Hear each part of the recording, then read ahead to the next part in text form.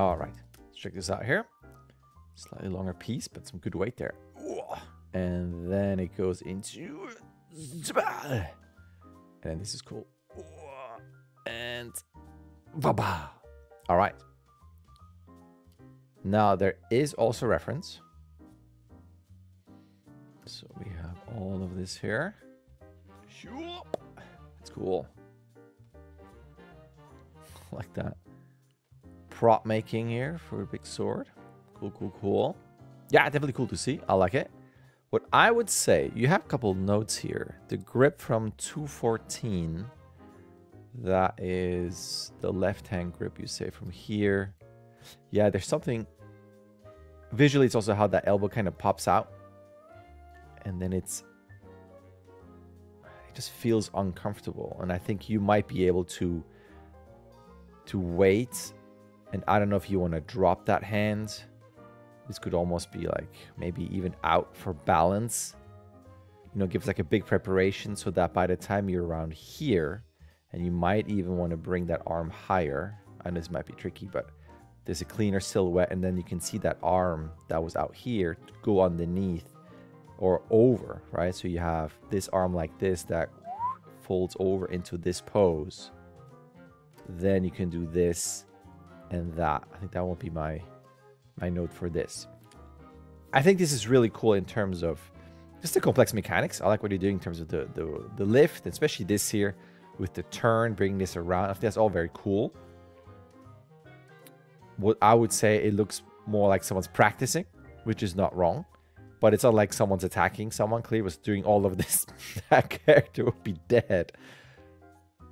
So, just so that you're aware of that. But I like what you have. I think there's some things that you could tweak where potentially this leg either further in, or you twist the body around so that the sword is further out. So imagine, it could even be both, that you have a little bit of this and then the sword is out here. So we don't have this overlapping too much. But we're spending quite some time down here. Like that gets better because now we have a cleaner silhouette here. But even then it could be interesting to have that a bit further, you know, maybe again further in and this sword further out to get a cleaner foot silhouette. Because if you do bring it over there, try to keep it like this and not flat to camera, otherwise it's just a line. I think what's happening here is that you're leaning back, which is cool, and you're using this leg to push this thing up here, the sword. But what happens now is that I'm seeing mainly this is almost the beginning of it. All right, I'm now off balance enough, and now I can bring this up, but then this suddenly lifts magically in terms of the weight, because it's with the arms towards you, it's kind of like a pull towards you, where this doesn't quite make sense in terms of the weight distribution. To me, what will work better subjectively is if you do like this, but by now this leg is here, if that makes sense. Like you're really lifting this leg, and the knee is pushing this up like as much as you can, so that even at this point you might still be higher, and then you got a bigger stomp. And I like this. I like what you have here. So from here, now I know it's heavy, and I don't know if you want to consider bringing this up higher, possibly just because of gain of silhouette, because it's gray on gray on gray. We need to kind of clean this here in terms of the silhouette. And then watch out, we are dropping, we're staying in this high position, tip up here for quite some time, and only at the end does it come down. Let me see. No, that's okay. I was wondering if it's too late, or like should it pivot because this hits this and then it rolls, but it doesn't. Okay, it's good. Let me see. Yeah, definitely higher here, and then just watch out. If you're only holding it here, and this is so heavy, and the trajectory is this, let's put some onion skinning there, right? Roughly. What are we doing here? Something roughly like this here. Ooh. Oh, look at that. That totally matches, roughly. So you're doing this here. So to me, with something that heavy, and just dropping it, right? The body goes down. This feels like, I might be too picky, but to me it feels like this should be your arc, right? This goes up and down, but now it goes up and down. You know what I mean? And this would work if it's the wrists holding it, twisting it to make it go down like that. So what you could do, just thinking out loud, not that it's crazily wrong, you know, you could still argue, well, you know, they have something to do. You can potentially on this straighten out this arm so that you're like this. So this straightening of this going this way will force this to go this way to bring it down. That could be one thing. Or you keep this arc instead of doing this, and then the end is actually more like this, where the head is here and then the sword ends up being here. I know the drawing probably makes no sense, but the point is that this continues to drop. So if it would, the tip would be here. You know what I mean? Maybe here. Now, this might make it too off balance. So if you keep that as the trajectory of the sword, but then adjust your end pose so that your end pose is more under the sword, this would stretch out this leg so that we're underneath the sword more, if that makes sense. And then you're almost already in this pose, or you go from here to this, which is then a forward motion into all of that. I think that could work, but that's totally up to you.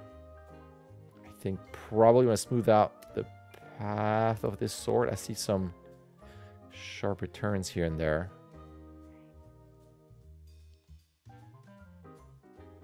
It's not too bad. Oh, right here. Bit of a sharper dip there.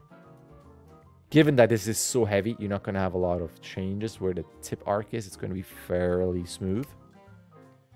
But that's cool. I like that. And I like that she pushes this forward a little bit. I think that's cool. All I would say is it's just the body has some hiccups. Feels like going, oops, stop, oops, stop, oops, stop. There's a couple hiccups there. And then I would probably not have a slam down and then sudden acceleration here. To me, the sudden acceleration comes from this. This is suddenly is so heavy that this is the thing that pulls it forward. So this is the speed up into a slow. And what's happening now is that you're down, slow, sudden speed up. So this to me feels late. That's all cool. I do love this. Love this action. That's really great. And then you got the... You could probably into this find a way to push this more.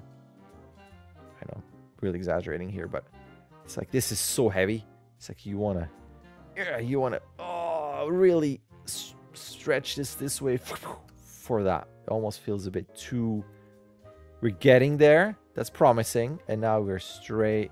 We're pretty straight. I know she's angled this way. It's just that line here feels just very straight. And it'll be a neat pose to really go into this big curvature. You know, you might have to adjust the hips, and maybe this leg would have to be further back for all of this, but I think that'd be really cool. And on something that heavy, I wonder if you can put in, like, this is such a hard hit, you know what I mean? And this hard shockwave is going to go through there. So on that hit, you're going to have elbow shake into a shoulder rattle. Not huge, but right now what I'm seeing is like a very soft settle. Right? If you ignore the sword and you just look at this here, it feels very soft. It'll be kind of neat to feel that.